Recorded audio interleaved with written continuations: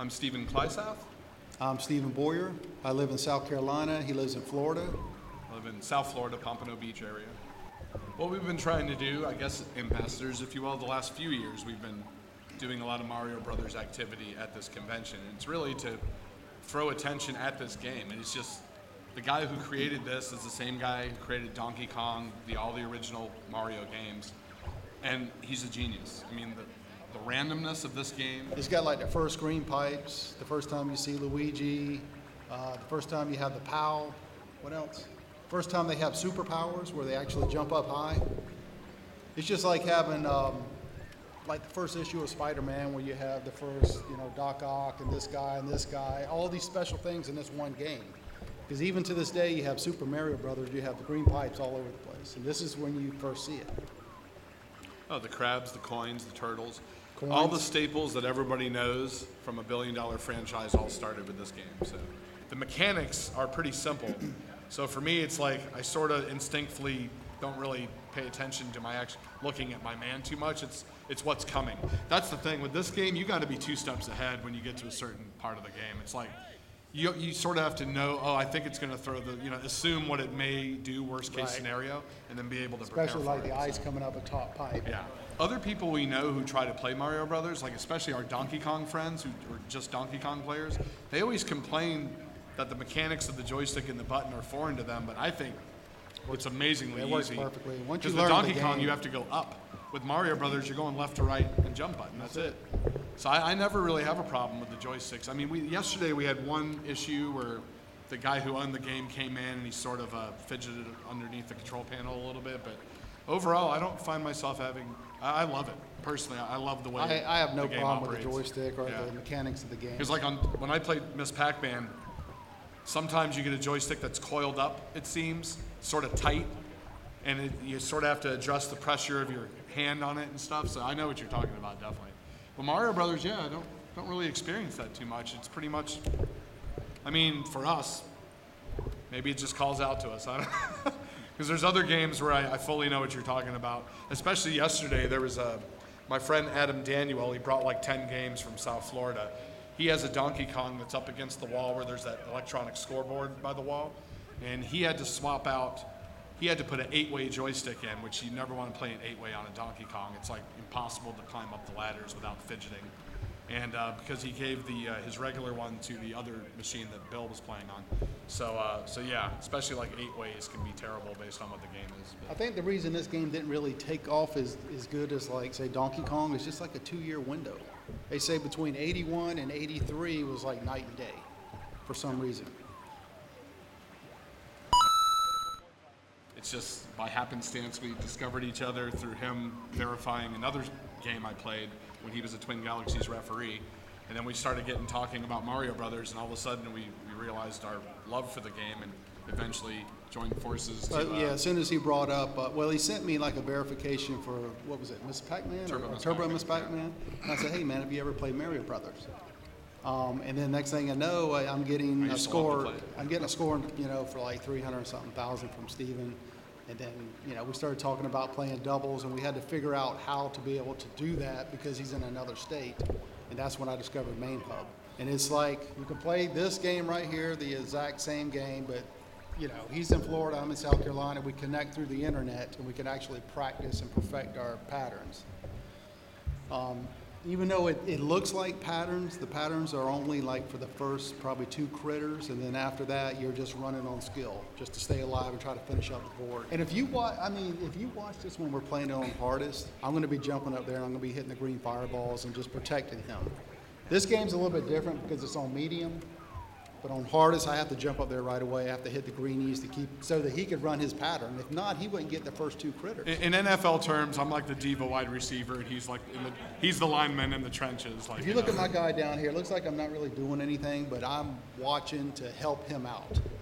If something gets by him, I'm going to jump up there and try to knock it over. And actually, when we did this, what year was this? This was in Pittsburgh. Was it? Oh yeah, that's about 4 years ago or something. I think we're better now. I'm more offensive, he's more defensive, I think, in our styles of play. Like, I'm a little more of a risk taker, definitely. He's a little more of like a safety net and kind of, safe approach. But it's a good yin and yang. Yeah, I it's, think, it's a good team game. I can use a sports analogy, like golf. You're by yourself. You're responsible for yourself. You're individual, relying on yourself. Team sports, that's the equivalent of, where we have to put the best we can, our differences aside that we may have, and we're friends anyway, but and really think about the other one as much as yourself, because especially in this game, if one person gets all their men killed off and the other one still has men left, it doesn't matter, the game's over. Game's over. So we have to do our best to keep each other alive. I would say this, when you play single player, I believe it's easier than playing two-player.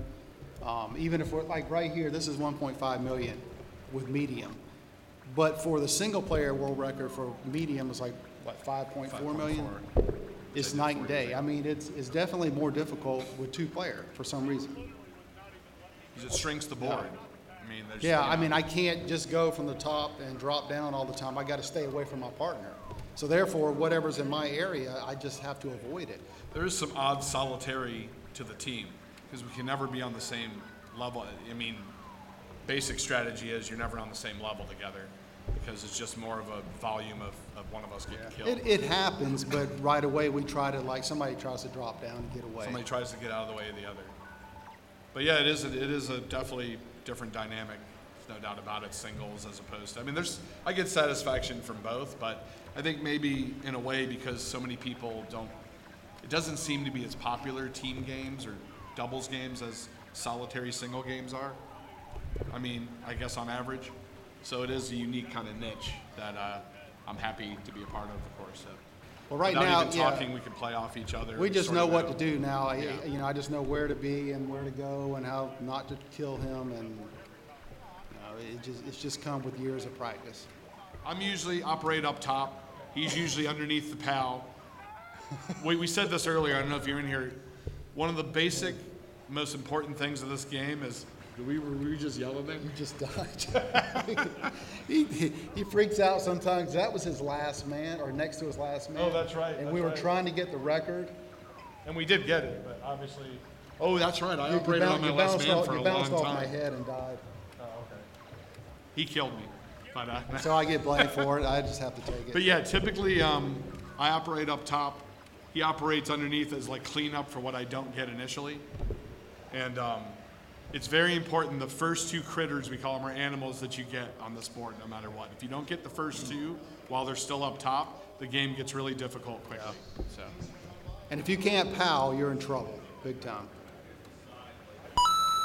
Early on, we try to get as many points as possible. We even hit the red fireballs on the early stages. But once you get to in your phase 30s and on, then it's just survival. You're just trying to finish the phase as quick as possible, because the longer you take to finish the phase, the harder it's going to get to not be killed.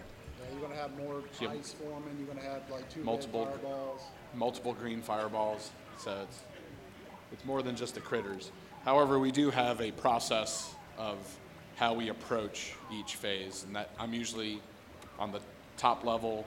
We're never on the same level together. That's one of the kind of it happens. Strategies. It happens, but whenever it happens, you got to try to separate. You have to adjust, yeah. Because the reason is you're going to have like one green fireball coming after me and one coming after him. If you're on the same level, they're going to kind of block us in.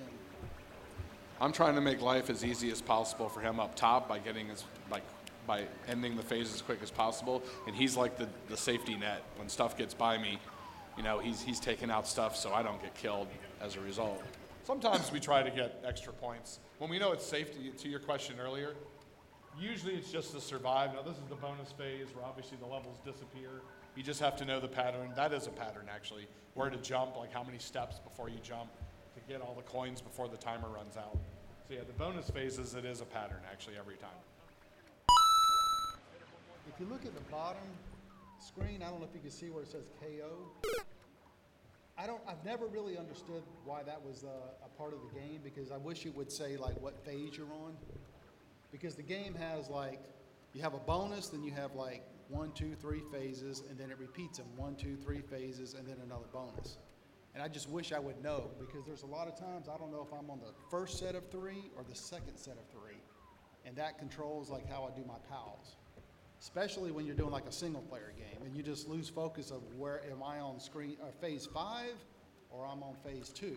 That is the one big mystery that even we do not know of this game is the mystery of the KO down below there. It's hard to see on the screen there, but we really don't know what that's about. We thought originally maybe it was counting the phases up to a certain point, but it's really not. It's just very random. And yes, that is a good point that he made, is sometimes you lose track of, oh, do we have one more board before the bonus? Or like it is, sometimes it gets difficult to remember what phase you're on. Phase 35, I would say, is the single hardest phase, or the beginning. Like imagine phase 35 the rest of the game. That's, after that bonus, it's basically like that. Yeah. And it seems like. Oh, like. we do too. It seems phase like 35 is whenever you're horrible. going in those sets of 3, like I said, 1 is the same as 4, 2 is the same as 5, and so on. It just seems like number 3 and number 6 is like, we joke about it all the time because it's so hard. Next thing you know, there's the bonus. I say, yeah, phase 6. Phase 6 is always so difficult. I see a lot of people, some people I know that do play Mario Brothers are streaming on Twitch on occasion. And I do notice, and I don't necessarily agree with this technique, this is when you're playing with a pal. They try to conserve their pals as much as possible, but in the early going, it's when in doubt, pal. That's why I say just, you have it to use, concentrate on the stage you're on that you're having trouble with, and just don't worry about the next phase trying to save a pal. It's try to survive what you're doing now to live for another day, So I see some people like they're afraid to use the pal because they think, oh, I want it for the, but it always regenerates every 6 phases, so you're always going to get a new one. And if you're in trouble, just use it. It tilts the board. You get extra points that way if there happen to be coins. You get all that. So I always tell people, when in doubt, pal it out. When he was a referee, he created some variations that were accepted as verified platforms, and we've been doing some of those this weekend, like Ultimate No Pal Hardest, and all the No Pal stuff is basically you came up with. Yeah, I came up with all the No Pal because I remember seeing Donkey Kong No Hammer, and I was like, what can I do for Mario Brothers? And I just created No Pal. But then I was like, this right here is like 1.5 million. And I was like, you know what? I think we're at the level where we could just put it on the hardest difficulty, and let's just go as hard as we can. Because no one's ever even played that difficulty that we know of. And if you watch a game with the hardest difficulty, it's just stupidly hard. It's hard to stay alive. It's hard not to die. You got to clear the board as fast as possible. It's a challenge. And if not, it's almost like the game knows where it's got to put the fireballs, and it's going to cheat too. The game cheats us all the time. We lose lives all the time because we hit right up under something and it just doesn't work. I know that's a funny word, but maybe it's more like a glitch. Like sometimes, like for instance, there's slip ice that'll come, and if you hit underneath it, you'll break it. But every once in a while, you hit underneath it, it doesn't break. Yeah, for that's some reason. a glitch. It's like a random glitches that even make it harder as you go along, because you don't know when that's going to happen, when you're expecting to be able to do what you usually do to clear the board, and then all of a sudden it throws you a curveball and it doesn't do what it usually does. So there's that kind of element too. And of course with this one we're using the PAL as a safety net to tilt the board when we're in trouble. The no PAL variations, you don't have that luxury, so you're really kind of with a tightrope walking without a net underneath, so to speak. And then afterwards, I created something called Ultimate No Pal, which means you, at the very beginning of the game, you just knock the PAL out 3 times. And every bonus stage, you hit the PAL 3 times. You just knock it out. We're playing on the hardest difficulty, Ultimate No Pal. That's as hard as you can possibly get. So you can't get. use it, and you can't even stand on it, And that's what makes it ultimate as opposed to regular. There's no safety net. It's just stupidly hard. We got green fireballs. There's a red fireball that lurks, almost like a heat-sinking missile. So the green ones are the ones starting on the side, and then after 30 seconds or so, the red one starts at the top. But it's almost like it knows what you're going to do eventually, and it tries to disrupt your progress on finishing the phase. Turtles is probably the easiest one. You have turtles, and then what? Turtles, sidesteppers or crabs. And then you have the fighter flies or the moth.